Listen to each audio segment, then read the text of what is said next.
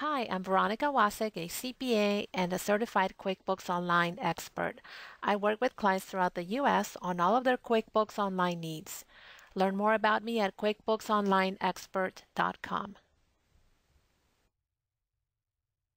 We're looking right now at the home screen where you can get some dashboard information about your income, expenses, profit and loss, as well as activities that need your attention, and information about your bank accounts, including bank and credit card balances and transactions that need to be downloaded. Next, we'll go to the left navigation bar and we'll look at the Customer Center. Customer Center lists all of your customers, pending invoices, balances, as well as quick menus that you can access in order to create transactions. You'll also see at the top a money bar showing you open invoices, past due invoices, etc. You can also click on each customer to get more information about that customer, including email, phone number, address, open balances, and past transactions. Next, we'll go to the Vendor Center. The Vendor Center looks exactly like the Customer Center, except that it lists all of your vendors.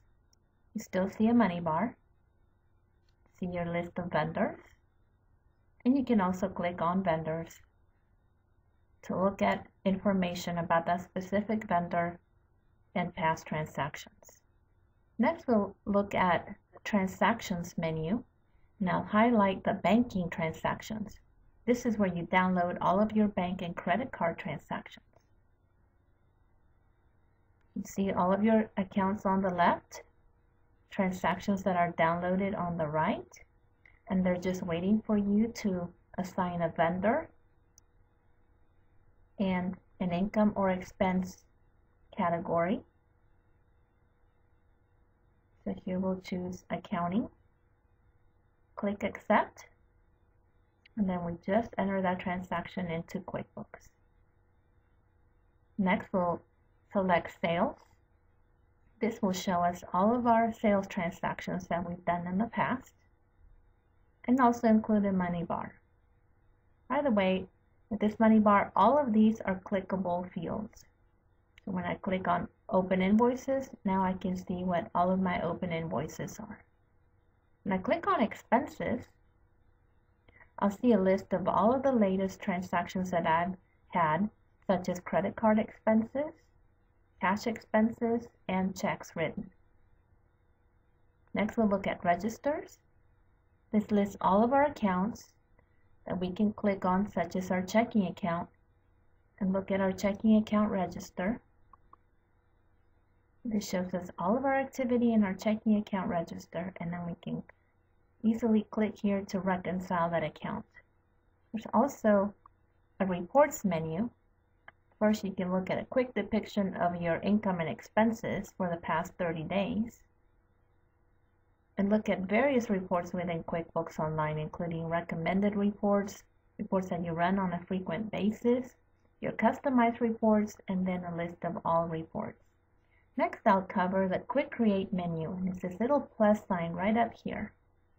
When you click that, you'll see that it kind of rotates, turns into an X, and when you click Show More, you see all of the transactions categorized by customers, vendors, employees, and other, and all of the various types of transactions that you can create directly from here. So if I wanted to enter a vendor bill, all I have to do is click right there, and it'll take me to vendor bills that I can enter. Just going to close. Next, I'll show you the settings menu. It's this little gear right here. And in it, we'll see company settings, chart of accounts, our list, such as our products and services list, and tools, including importing data, exporting data, and company information, such as managing users and adding new users to your company. Finally, you can just click and sign out. So that's a brief overview of the all-new QuickBooks Online. To learn more about me and my services, visit QuickBooksOnlineExpert.com and my blog 5minutebookkeeping.com.